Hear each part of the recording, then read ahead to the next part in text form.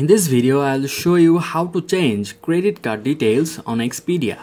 So if you need to change the credit card details for your Expedia account, there are a few steps you will need to follow. First of all, you have to open the Expedia application and then you have to log into your account. And then you have to tap on the account option at the bottom right corner. And then here is the option Payments. You have to tap on that.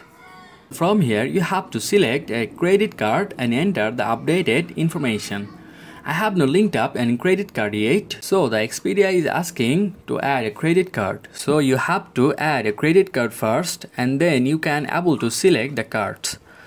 And after selecting the cards, you have to enter the updated information. And once you have saved the changes, your new credit card will be used for all future bookings.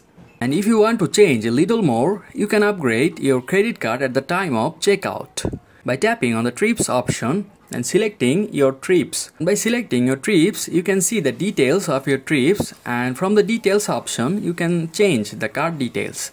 So here's how you can change or delete the card details on Expedia. Thank you.